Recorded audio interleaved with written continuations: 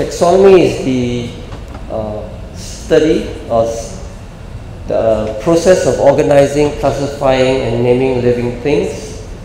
So we follow the formal system originated by Carl von Linné. Okay. So when we talk about taxonomy, you have to differentiate between classification and identification. Nomenclature is just to assign the name. Okay? Nomenclature is just to give the bacteria the name. But there is a difference between classification and identification. So identification is for practical purpose. Imagine you are working in the food industry and then they say to see whether there is any salmonella in your sample. So that is identification. It's very straightforward. You do not have to worry about other bacteria, how it is connected to other bacteria in an evolutionary sense. Whereas classification, you look at your bacteria and you need to tell people to which group it is related to. Evolutionary, which means in a classification system, you need to place your bacteria within the other bacteria within the same genus, and if it's a wider study, even different genus. Okay? So that is classification, which means you need to place your bacteria within the evolutionary context. We say evolutionary context because we are using 16S, and we are assuming that that gene changed over time, allowing the different species to diverge. Okay? So when we talk about classification, it is mostly in the terms of evolutionary context. But identification is for practical purposes, whether in the food industry, whether in the hospital. So in the hospitals, people say, is this E. coli? Is this Klebsiella? You know, very, very specific. Even if you're in a hospital, you isolated a new bacteria, there is no need for you to further identify it or to classify it, because that is not your job. Your job is just to see what kind of bacteria causes the disease and what kind of antibiotics works best. And especially now, since there are more and more bacteria that are resistant to antibiotics, that part of the work becomes more and more important. So know the difference between classification and identification. So for identification, the main characteristics that you use are the morphology, the shapes, the biochemistry, biochemical profile, the physiology. Physiology in the sense that is it motile, is it non-motile, then genetic characteristics. So the importance of microbial taxonomy, now we have a lot of bacteria. So for levels of classification, know that the highest level of classification is domain, then kingdom, phylum, class, order, family, genus, species.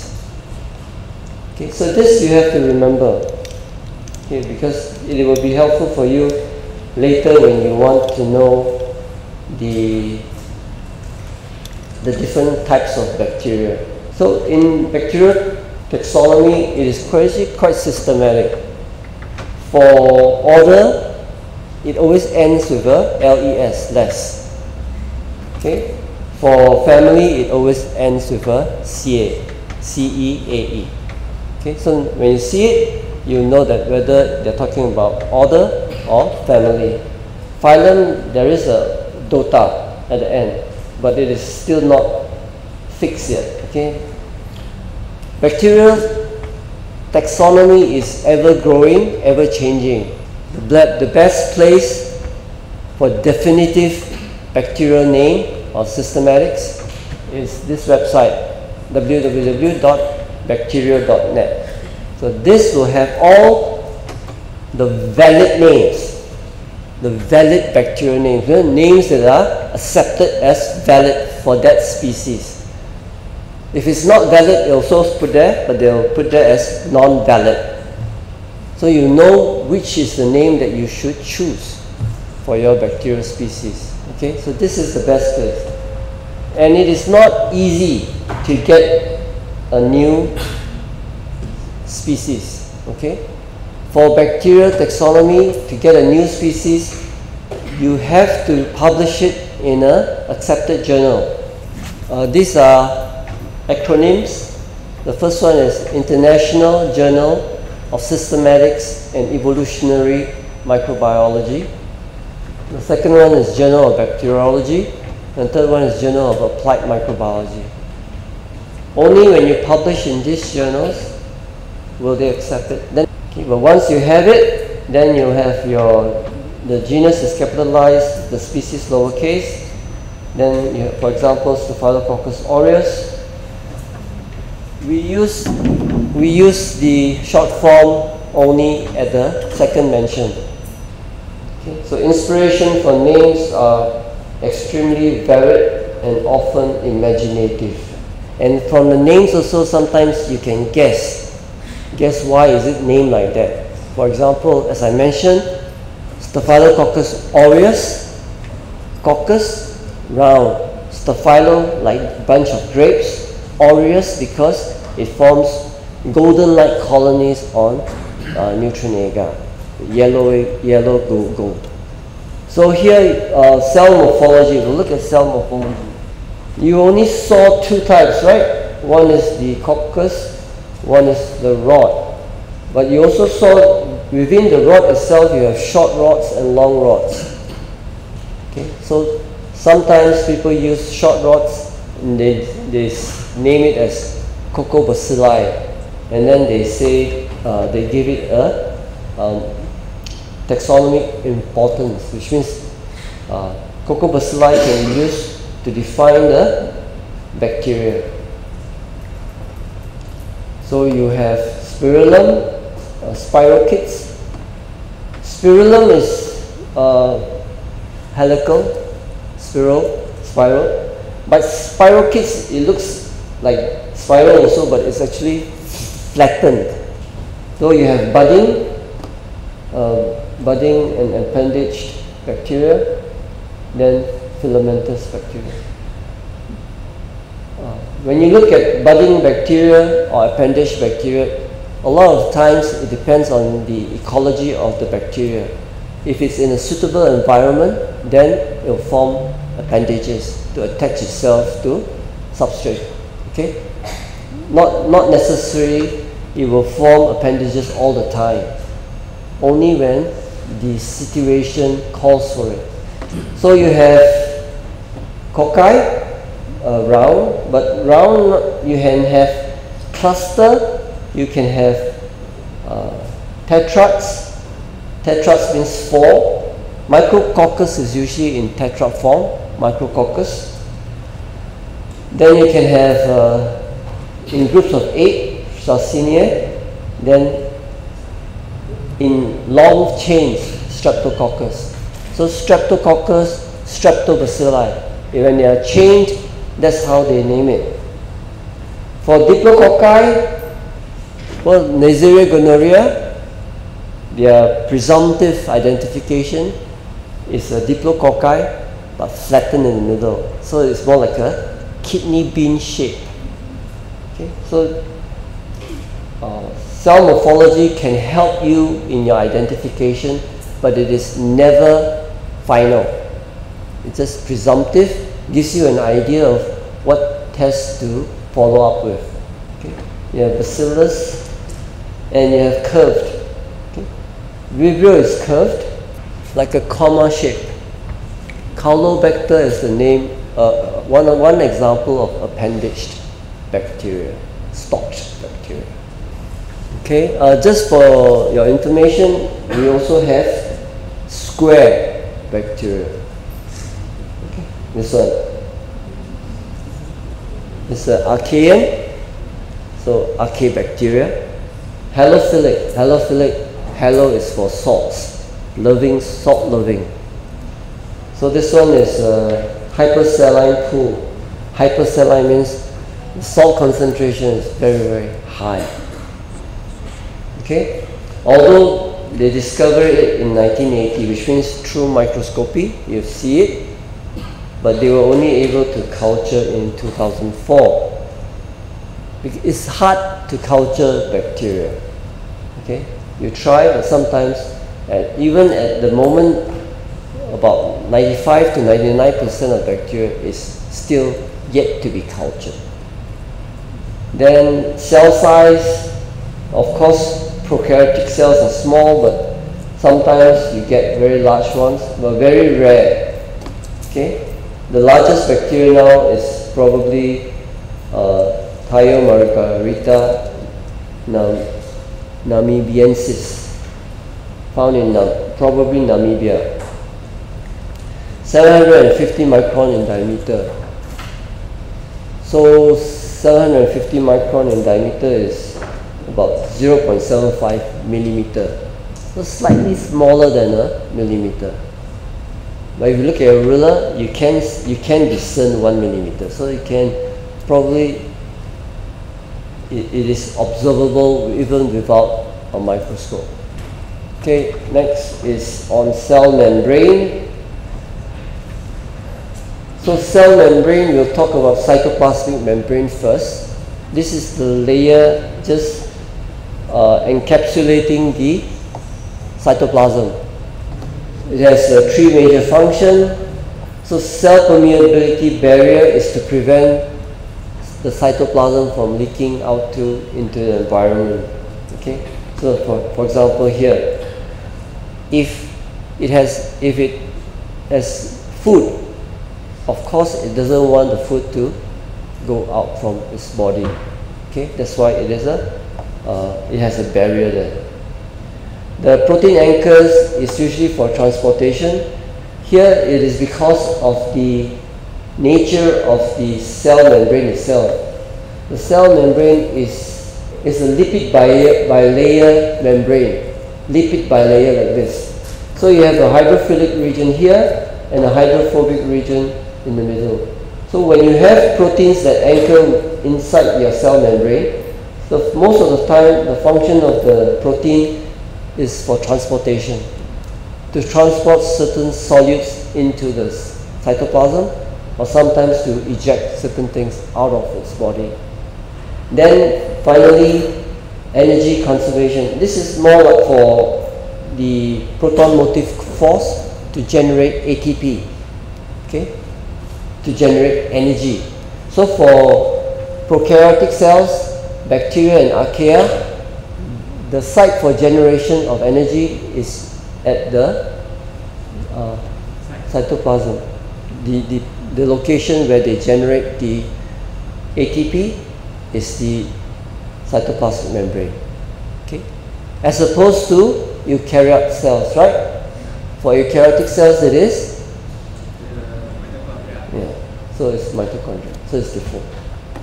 For movement of materials across membrane, you have passive and active. Essentially, active means require energy, passive doesn't require energy. For passive processes, you have simple diffusion. What is the definition of diffusion? High concentration to low concentration.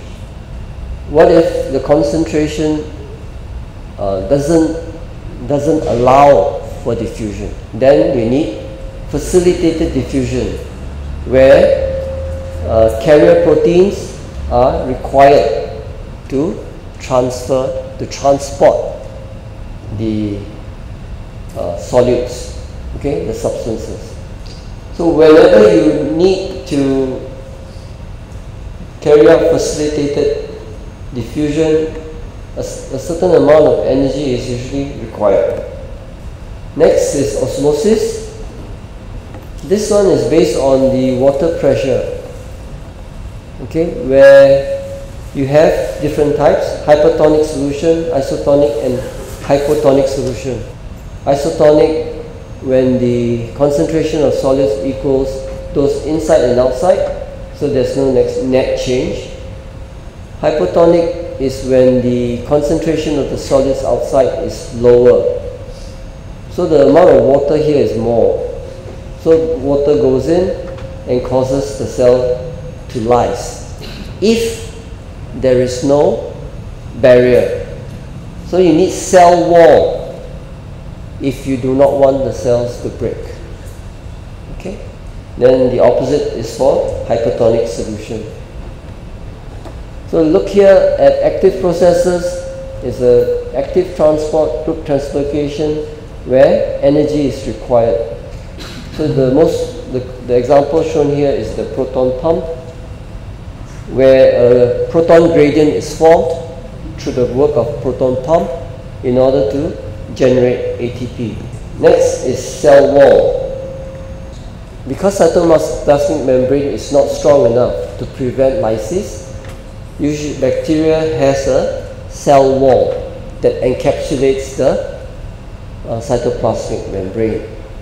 Thus the cell wall is semi-rigid, okay? So it confers structural strength on the cell to keep it from bursting due to osmotic pressure.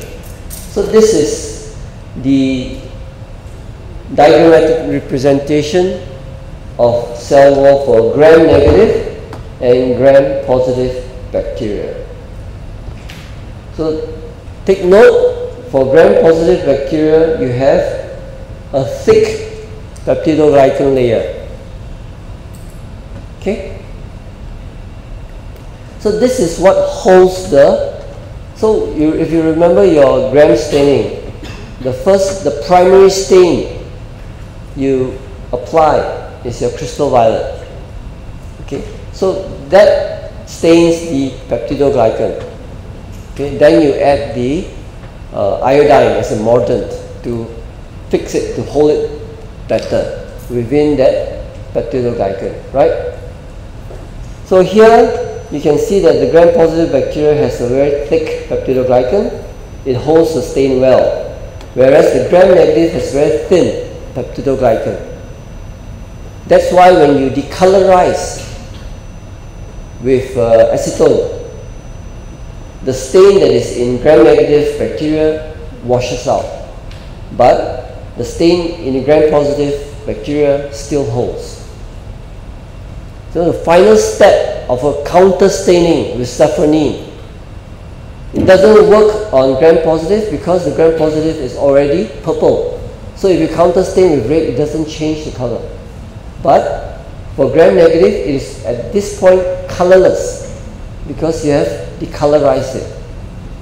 So it is then stained red because of the safranin.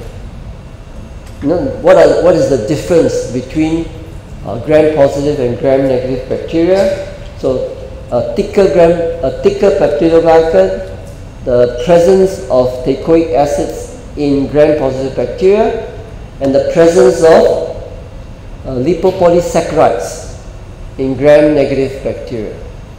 Okay? So lipopolysaccharides is important because it is antigenic. A lot of times it is the LPS region that causes reaction, our body immune system reaction to bacterial infection. Here you can see the lipopolysaccharides have antigens and endotoxin that causes fever and shock. So gram stain mechanism we've covered. Your gram staining, some of you didn't get all purple, right? Certain reasons, there's a few possible reasons. The culture might be old. Old culture doesn't hold the stain well because the integrity of the cell wall is already weakened. It could be dead cells because when you fix the smear, you overheat it. Okay, so that's also a possibility. So next, archaea. For archaea, although it's prokaryotic, they are very different in the sense that they contain different substances. For example, pseudomurine in place of peptidoglycan. And archaea are usually extremophiles. They like extreme environments, so they have very different components in their cell wall. So in archaea we have methanogens, we also have sulfate reducing bacteria, and all this bacteria plays an important role in the nutrient cycling, because these archaea bacteria are able to carry out processes that other bacteria cannot.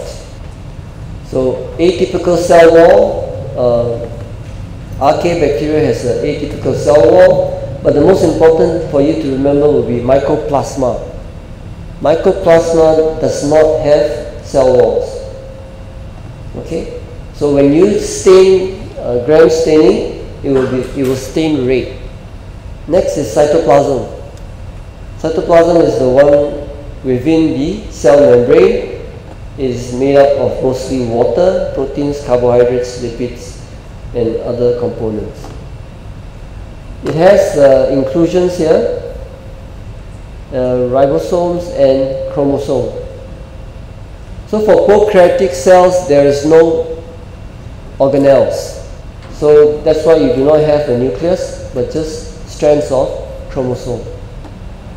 The inclusion is not considered an organelle because it is just, you can see here that the inclusion is a reserve deposit in the cytoplasm of cells. It can be for buoyancy. Okay. So these are all inclusions. You can have inclusions as gas vacuoles. So it's for buoyancy, especially for bacteria living in aquatic environment. You do not want to sink too low. Sometimes they may require light, okay, to carry out photosynthesis. So they need to be nearer to the surface. So the gas vacuoles will help the cells remain in the euphotic zone, the place where there is light. Okay. You also have inclusions with sulfur granules, especially for sulfur bacteria. So this is a sample photomicrograph of a thiobacillus. If you look under microscope, even without staining, you can see refractive components, circular refractive. You know, it's refractive because of sulfur. Okay. You can also have lipid inclusions, polymer beta hydroxybutyrate. So some researchers will study the formation of polymer beta hydroxybutyrate, because this is the basis for biodegradable plastics. Okay, so that they look at this and they want to optimize the production of polymer beta hydroxybutyrate. Okay, as a form of biodegradable plastics. So you can also have magnetosomes, which means there's a magnet-like iron oxide which acts like a magnet inside the bacteria itself. In prokaryotes in the cytoplasm, you have nuclei, you have ribosomes and inclusions. So what is lacking is the cytoskeleton and cytoplasmic streaming. So cytoskeleton and cytoplasmic streaming is in the eukaryotic cytoplasm, but not in prokaryote. Okay. Prokaryote has a cell wall, therefore it doesn't need a cytoskeleton. But eukaryotes don't. Okay, so they need a cytoskeleton to strengthen their structure. So remember, in prokaryotes, only a nuclear area with chromosomes, but in eukaryotes you have a nucleus, an organelle. Plasmids, the extracellular genetic elements which we have talked before. Then ribosomes. So ribosomes, remember, the difference between prokaryotic and eukaryotic ribosomes.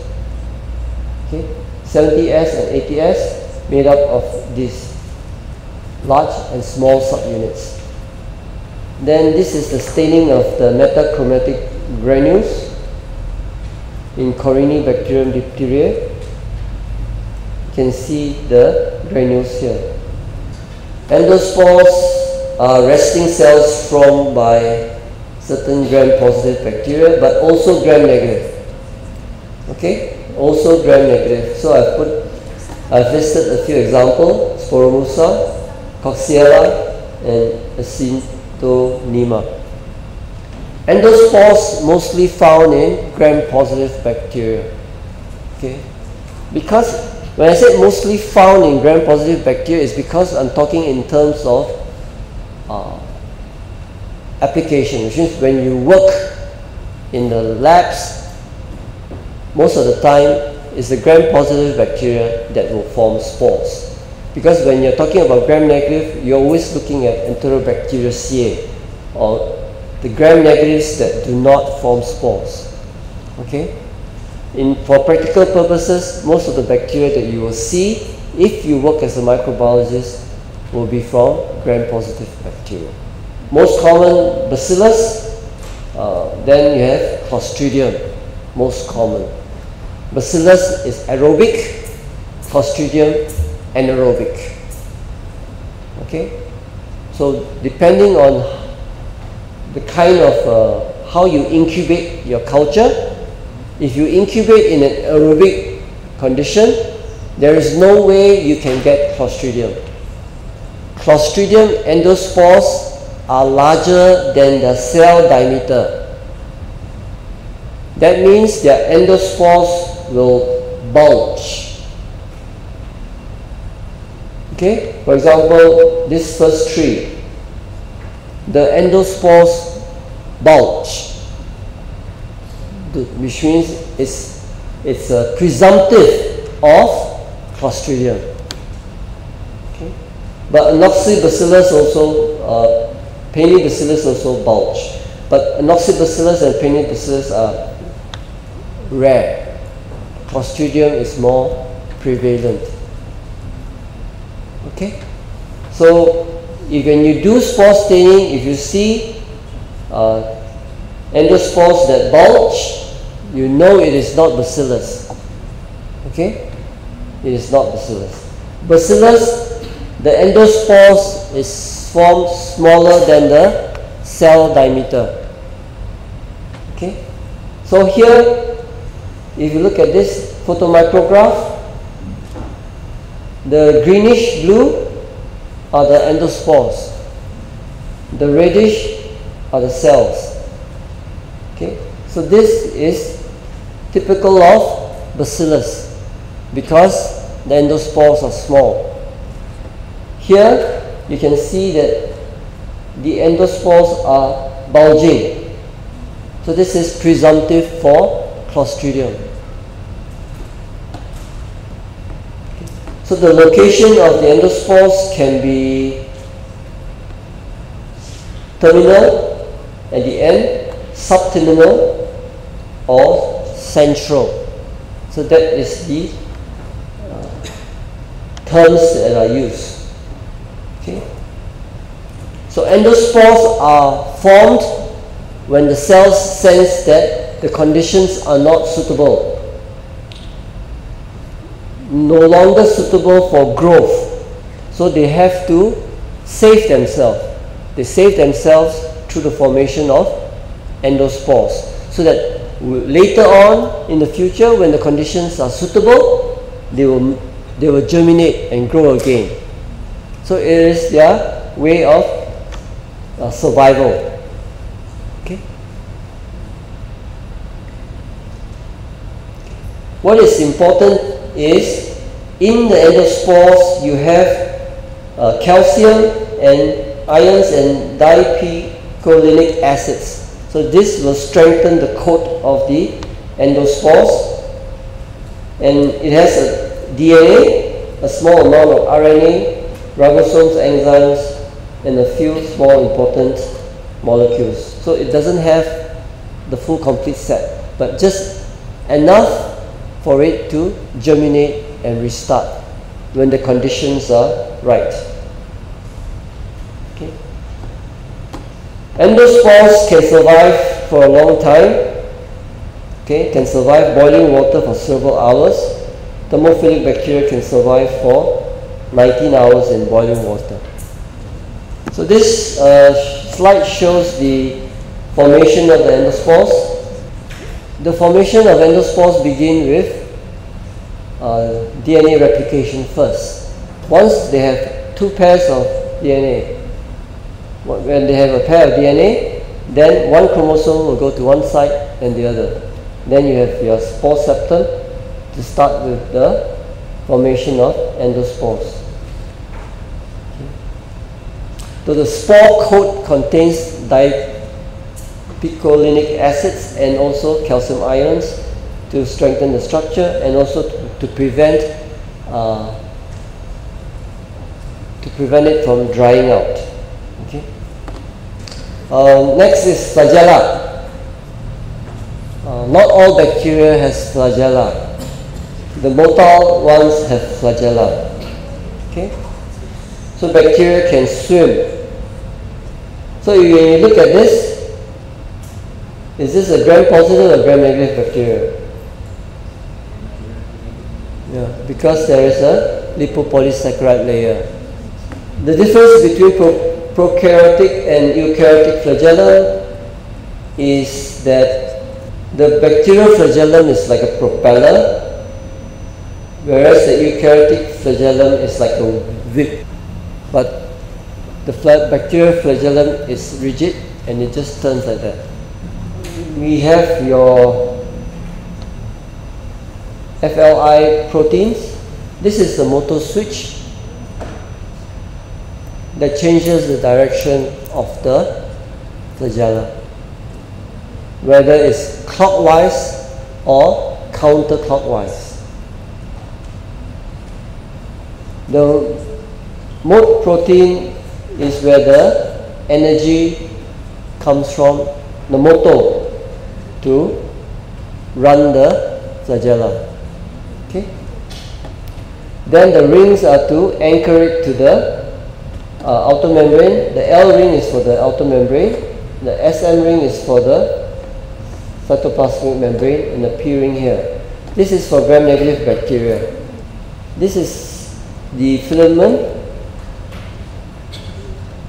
and the filament is composed of flagellin, is hollow. So when the process of flagella formation is interesting because they build it from in out. So the flagellin is transported, it's hollow in the middle. So it's transported out and placed towards so it lengthens by that way. The flagellin goes through the hollow tube and is placed at the end. Okay, that's how the bacteria generates the filament, the flagella.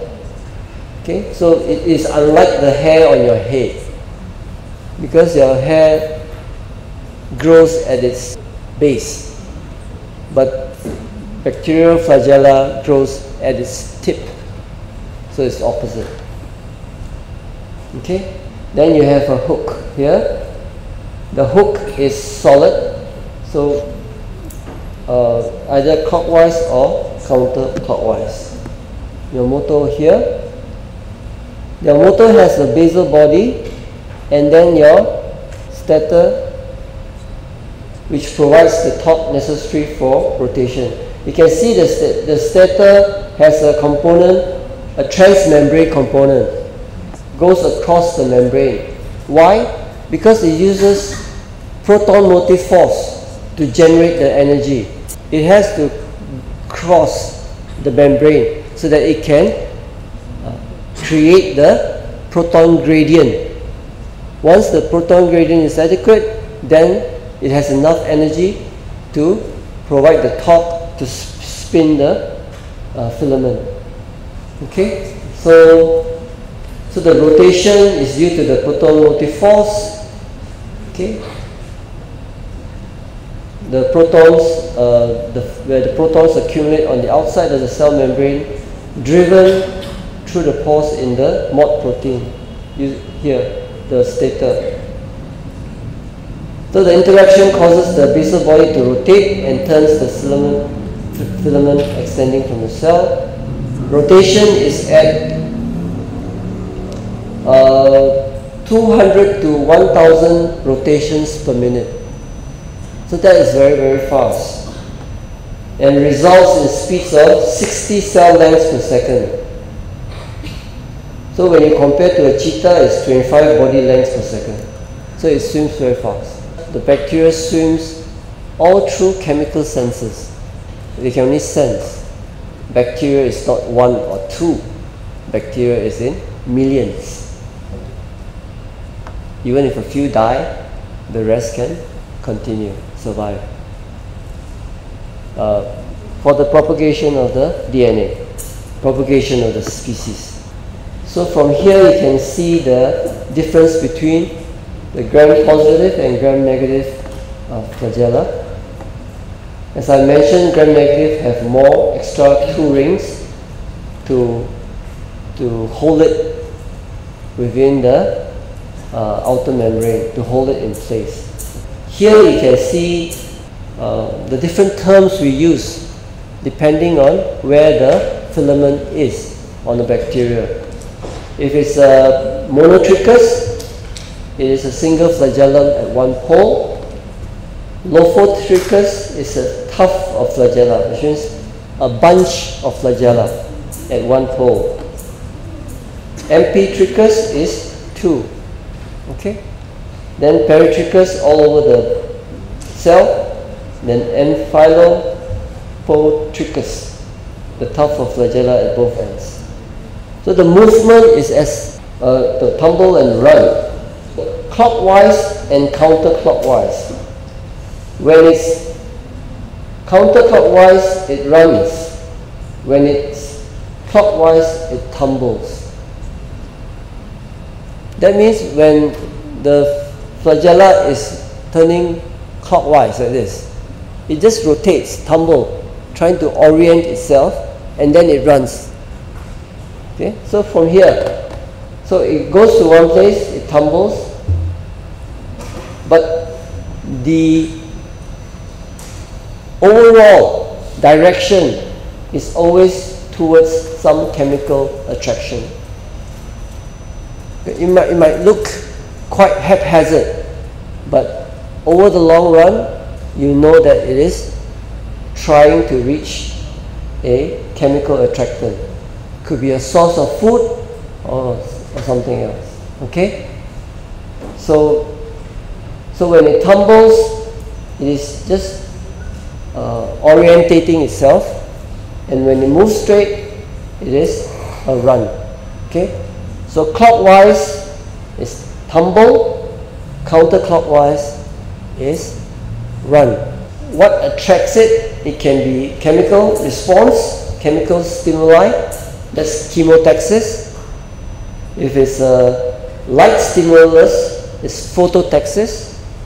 Because photo means light, chemo is chemical, you can guess from the name.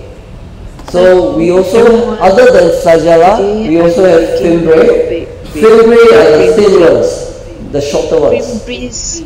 So the function of flagella in bacteria is to swim. The function of fimbriae in bacteria is to stick.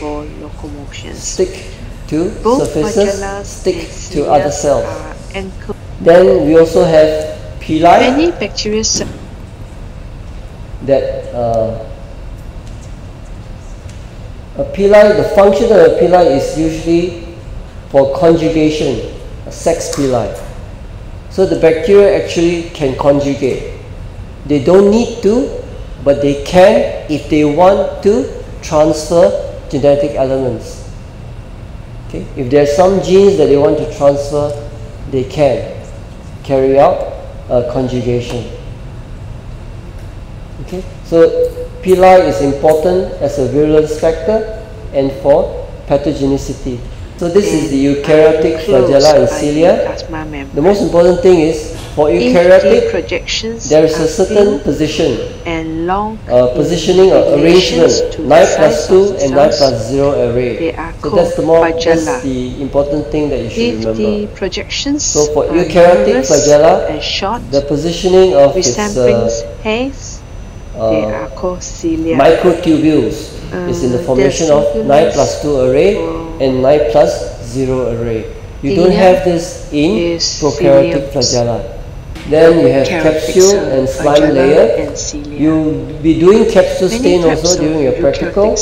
Hopefully you can see something like this, where the capsule, where the bacteria is inside the capsule. Substances along the so surface from of here the you can cells. see that the capsule kind of protects the bacteria.